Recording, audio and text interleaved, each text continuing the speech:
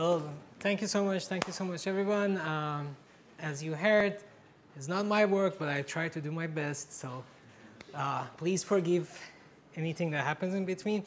But so the good thing with this, actually, I was lucky because I thought, oh, I have to talk so much about like privacy and genome. But then Jean-Pierre today morning took care of the job for me. So I don't think I need to spend too much time about the necessity for privacy preserving considerations when it comes to genomic data.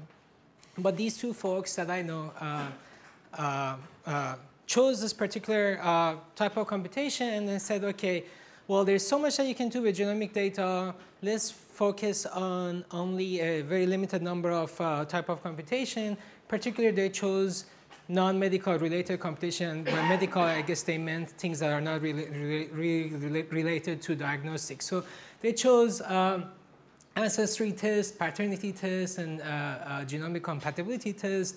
And so ancestry test, the idea is okay, two people want to figure out whether they're somehow related or not. Paternity, you know, you might have seen, if you especially watch American TV shows, you know, there's like the test that, oh, you're not the father, you know, and then the guy jumps up and starts dancing.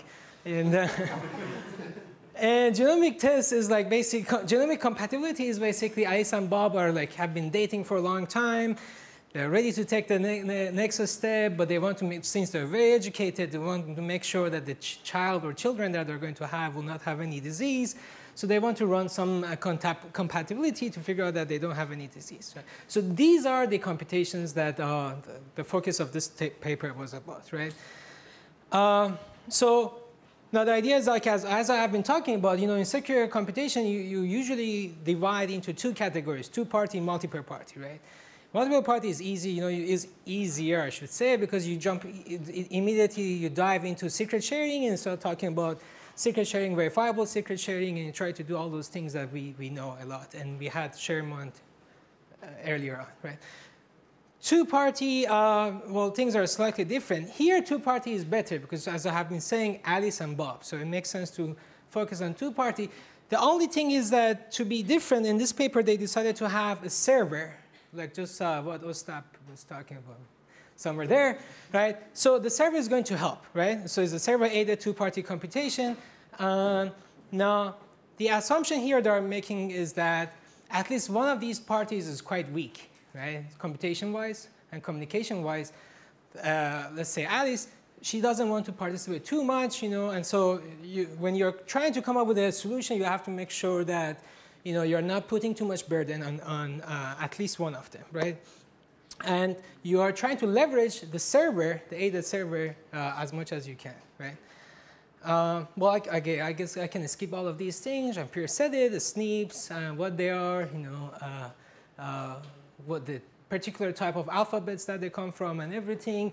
And STRs are something different. These are usually used for paternity tests, right? So STRs are basically a list of tuples. And if I'm your child, for each tuple, I should have one of those two is a pair. One of those two that you have, I should have it, right? And so because one comes from mother, one comes from father, right? And so, and by the way, I don't know what STR stands for, something, right?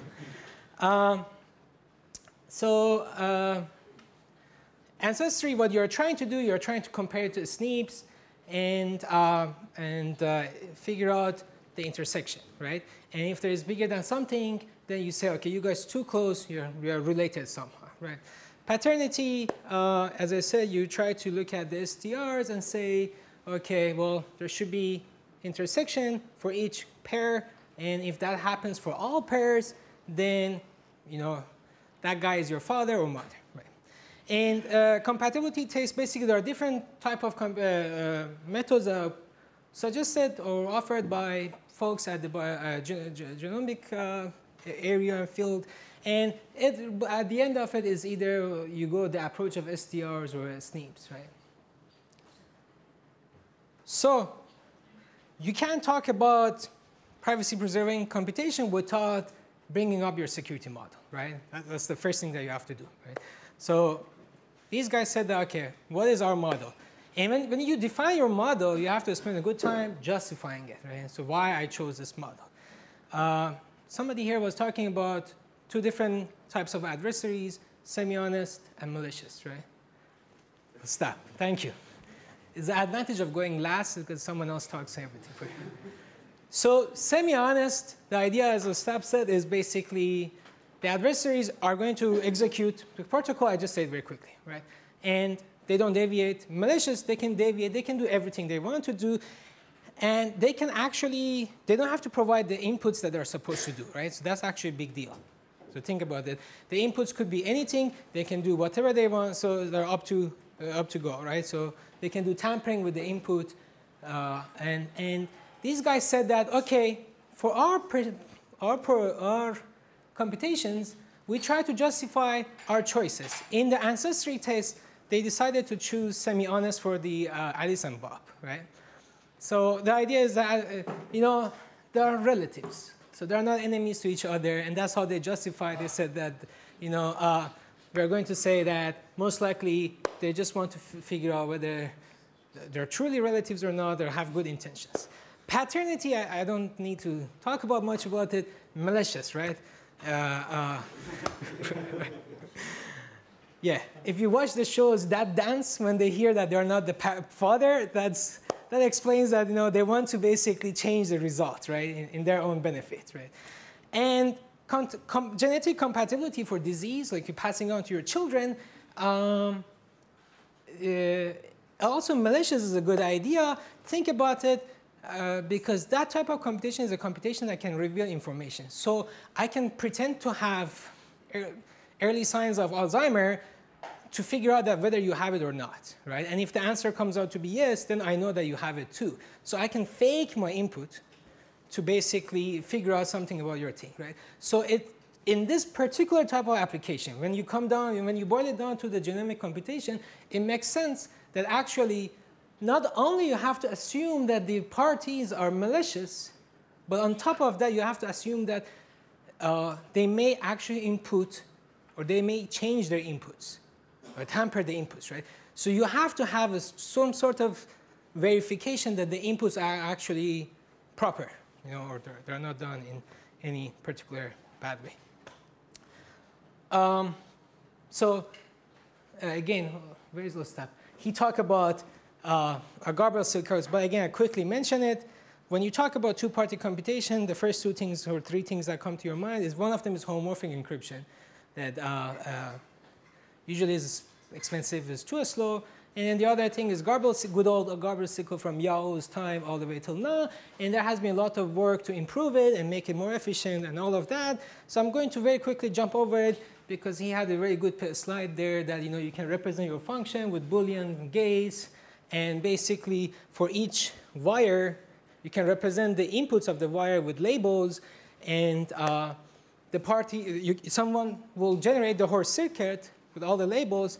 And that guy will be called a generator. And the other guy will be called evaluator, will basically engage with the generator in the computation and says, OK, give me the labels, and I will evaluate the function and go down all the way at the end of the circle and figure out the labels for the output, right?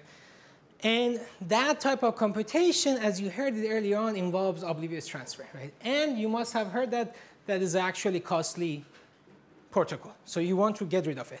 It relies on public key operations, and the less you do that, the better, right? And OK, so that's the oblivious transfer. I think I can skip that, right? So let's go to the protocols that these guys offer, or they provide these protocols. Number one, ancestry test. So the assumption here is that Alice and Bob are relatives, so they're semi-honest. Now, they're using Garble circles. Now, if you think about Garble circles, there has been lots of papers that in Garble circles, the circuit generator has to be, most times it has to be semi-honest, but the evaluator can be malicious. I mean, you can have both of it malicious too, but that would be very complicated. But in the general case, the generator can be semi-honest, and then the evaluator can be malicious. So in this case, they assume that, what? We can actually assume that this guy over here, the server, is actually malicious. So Alice Bob, semi-honest, server malicious. And I think this is the protocol that they came up.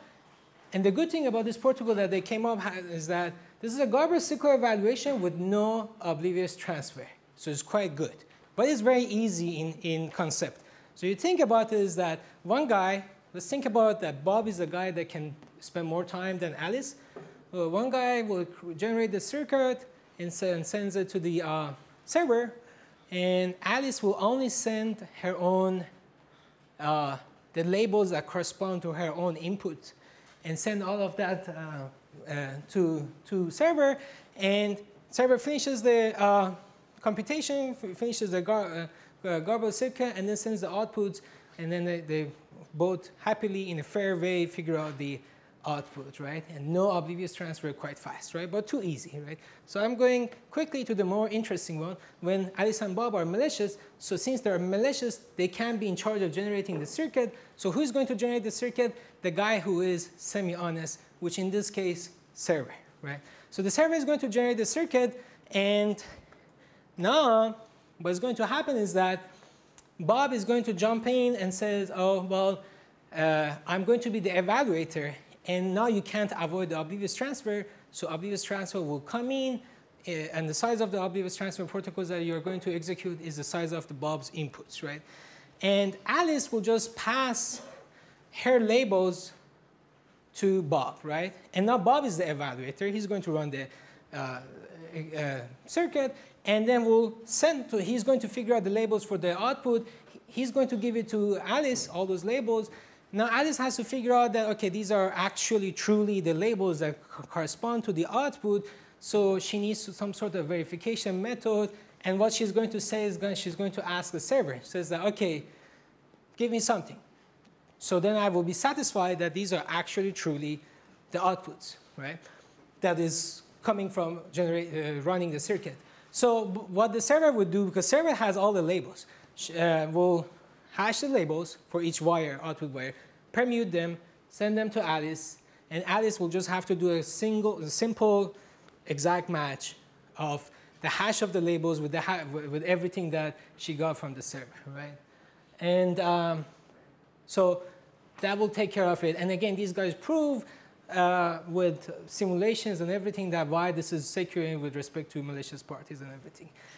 Now they spent a good time on something that initially was difficult for me to understand, but to be honest, to give you a confession, but I read that they go a step further for the compatibility test. They actually introduce input verifications, right? So input certification, I would say, right? So now here you have to rely on another party, the party that like is a trusted party, I don't know, like NIH or someone, that can actually issue signatures on the inputs, right? On the bits of the inputs, right? And so these, Alice and Bob, will have the signatures, and all they have to do right now, with the help of zero knowledge of proof and some sort of zero knowledge proof and commitments, they can actually show that the labels that are providing into the circuits are actually truly correspond to the inputs that they hold the signature for it. Signature from a trusted party, right? Ooh. And so then what they did? So they have all of that, and then they implemented their things, right? So they implemented for the ancestry test, and I think, if I remember correctly, they had i5, three machines, Red Hat, i5. They just used one core, and they had a very fast LAN connection between three of them, right? So communication delay was negligible, right? And for Ancestry, they had 2 to the 17 and SNP. They didn't just choose that out of nowhere. They looked at the genomic research, and they saw that's like a typical size. And anyway, they implemented, and so basically this is the result that you can see. Execution you know offline, online, you heard about it. Offline, you can do it separately, locally. Online is when parties are interacting with each other. And so you can see the pretty fast, right? And communication is basically just the size of the labels and the circuits that they're sending to the party. And then they did that for paternity test, but no, look, paternity test has oblivious transfer. but only one party is doing it, right? So that Alice is completely gone now. She's asleep. And Bob's majority of computation happens at oblivious transfer. So that's the bottleneck, right? Right there. And communication in kilobytes. So that's good, right? And then they did for genomic compatibility. Now they brought the signatures and zero knowledge proof of knowledge. And all these times are, I believe, in seconds milliseconds, sorry. All these times are milliseconds, and all the communication units are kilobytes, right? And so I'm, zero time, okay. I just say that at the end of their paper, when you read it, they actually implemented all sorts of computation with it, matrix multiplication, Hamming distance, a bunch of other things. And anyway, their claim is that, okay, we are not the first people who came up with the idea of using server-aided computation, but they show in their complexity table that their complexity beats everybody, right? And they have the fastest, right, with that. And yeah, we can go and read their paper and easy questions.